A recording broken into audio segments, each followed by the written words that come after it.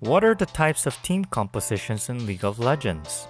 What defines them, and what are some key characteristics from each type?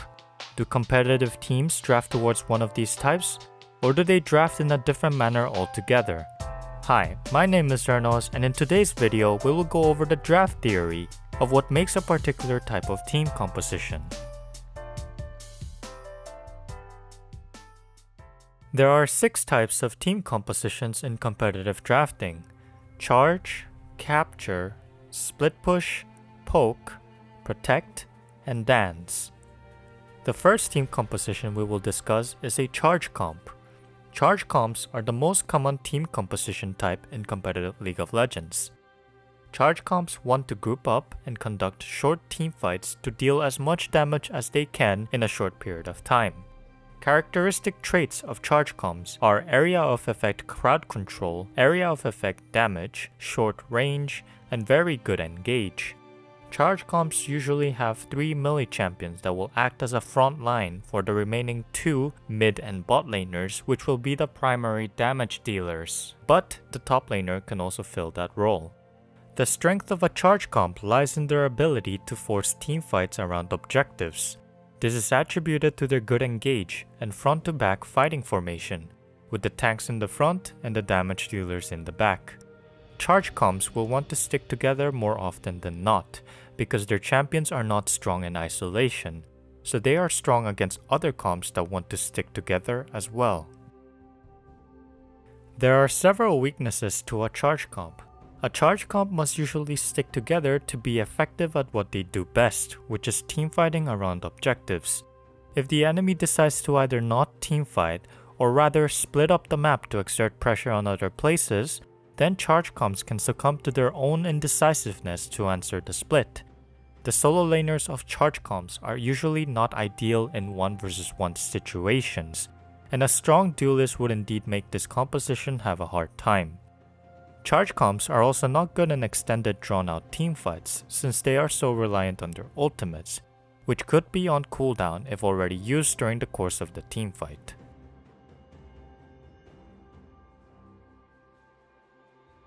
The second team composition we will discuss is a capture comp.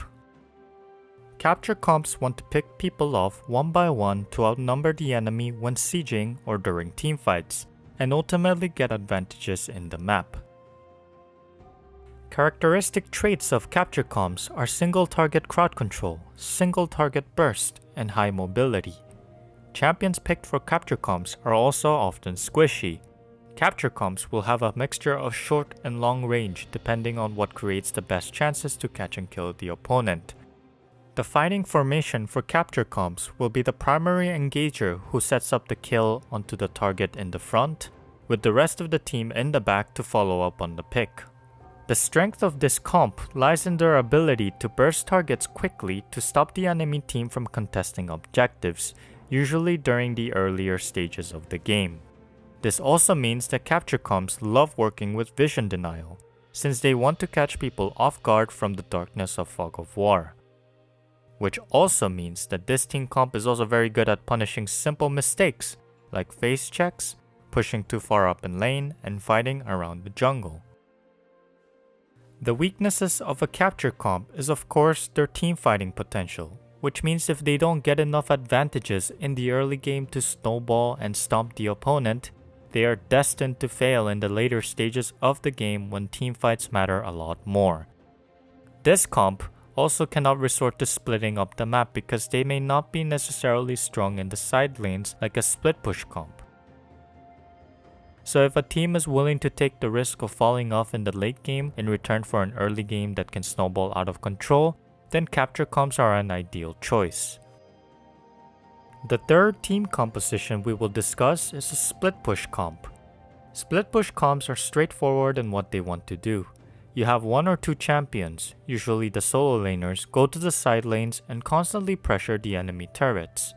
Characteristic traits of split push comps would be strong dueling champions who must take teleport as their summoner spell, a self-sufficient bot lane that will not die and can safely wave clear in the mid lane, and good disengage to stop the enemy from collapsing on anyone.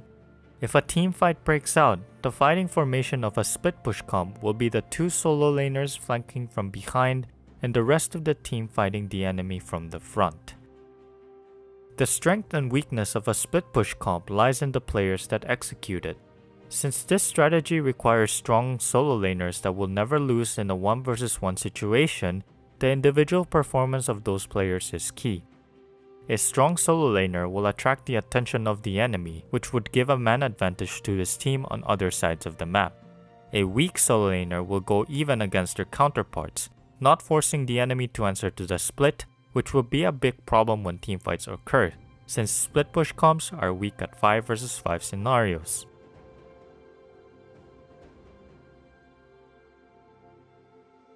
The fourth team composition we will discuss is a poke comp.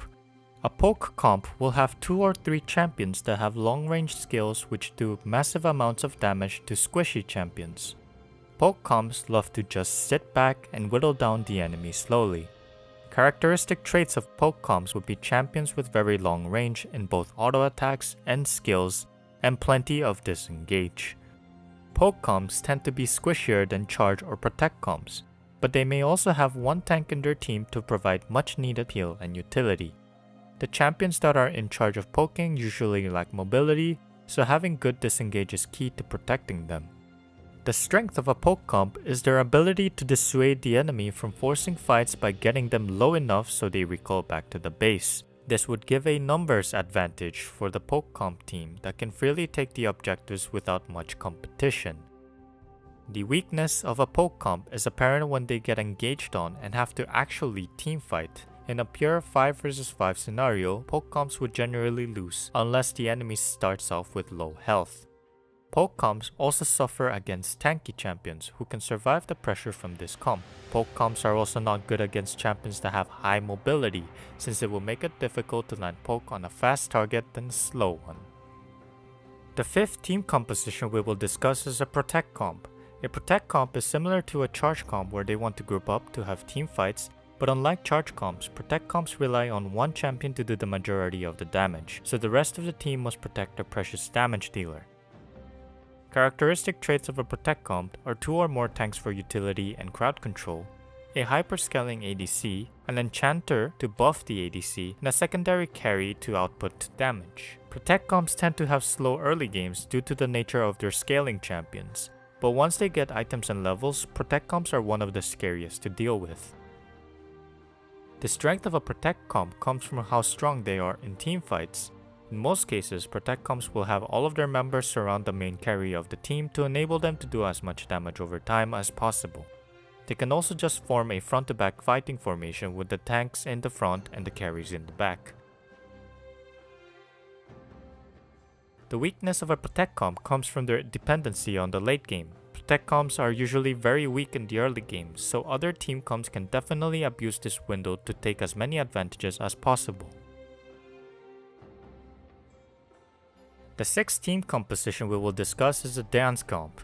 Dance comps are all about kiting the enemy to the point where they burn all of their cooldowns and mana and become easy pickings for the dance comp.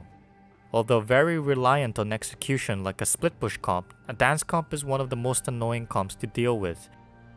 Characteristic traits of a dance comp are champions that have high mobility paired with stealth, invulnerability, and other abilities that will help them kite their enemies.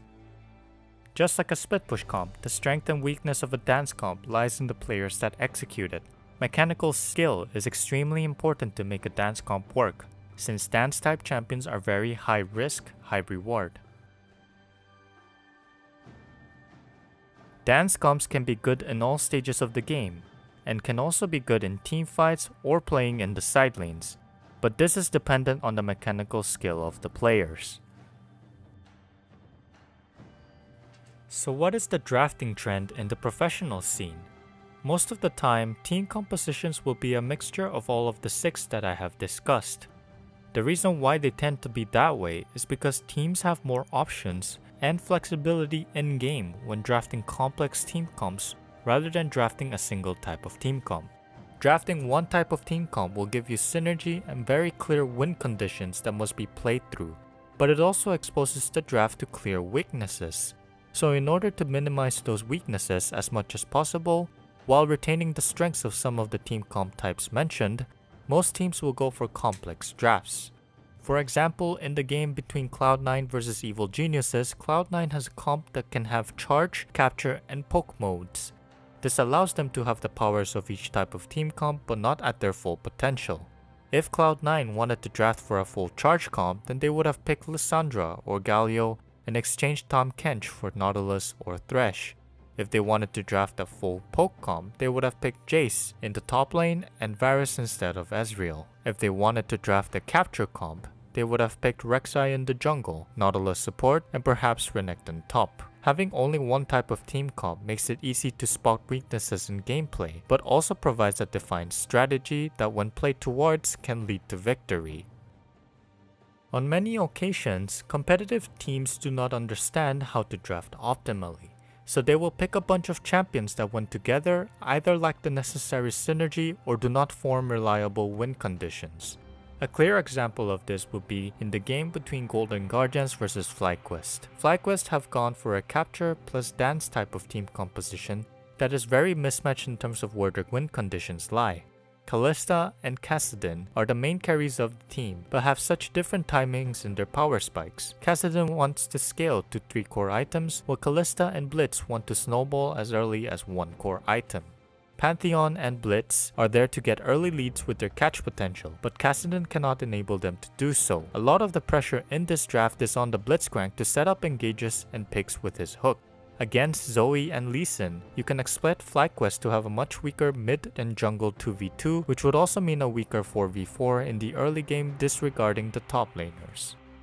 So unless Pantheon and Blitzcrank play exceptionally well, catching Golden Guardians will not be easy.